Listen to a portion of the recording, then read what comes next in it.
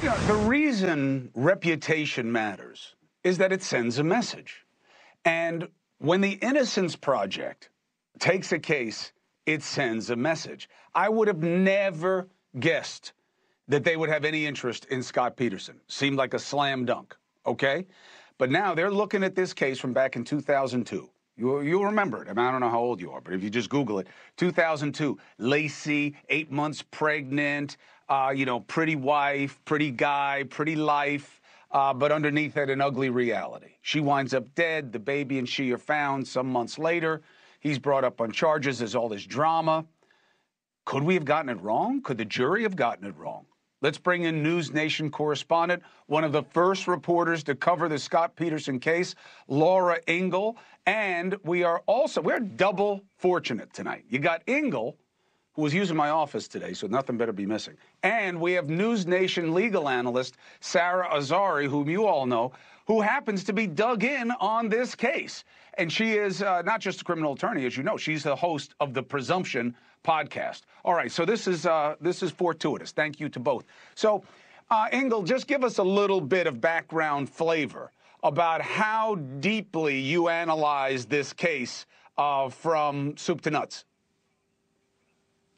You know, when this case first started, I, like many others, were completely, infatuated with finding out what happened with Laci Peterson, this beautiful pregnant woman missing from Modesto. I'm from Sacramento, California. I was working in Los Angeles at the time for KFI Radio and immediately wanted to go up there, which I did, and stood outside and reported outside of the Petersons' home while the search was on for her.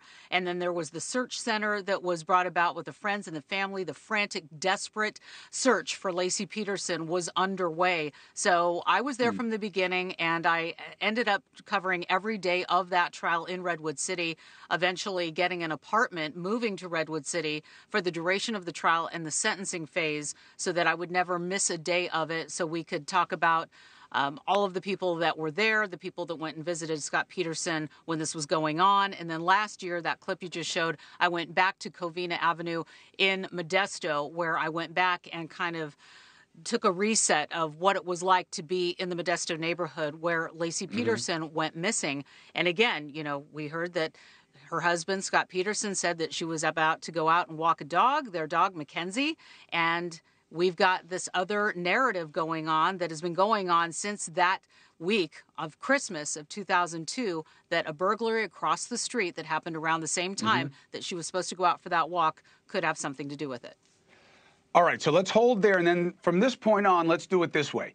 Let's just go point for point, because Sara has gone through all of the offerings and the pleadings from the Innocence Project, and she says it's much more comprehensive than she expected, frankly. So let's go point for point. Sara, so what do you believe the big headline is about why the Innocence Project is on this case? I mean, Chris, I think that typically in a habeas action or the motions related to habeas, we see one or two bases for the wrongful conviction. Here, I was floored. There's everything in here. There is the fact that there were other suspects and related incidents that were not investigated that relate to that burglary, and potentially those suspects were the killers. We've got exculpatory Brady evidence, and that duty extends beyond the conviction. Things that were not turned over. And I'm old enough, unfortunately, to remember this trial, and Laura probably remembers too. It was a daily event during this trial that the defense kept objecting. Hey, witnesses testifying. Well, where's that report? Didn't turn it over.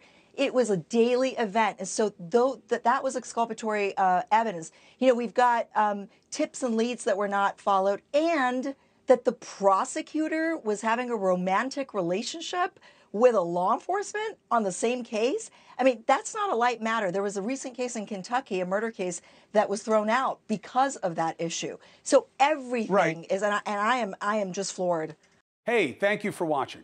Please go to newsnationnow.com, newsnationnow.com, and you can find NewsNation on your television provider. And don't forget to click the red subscribe button down below.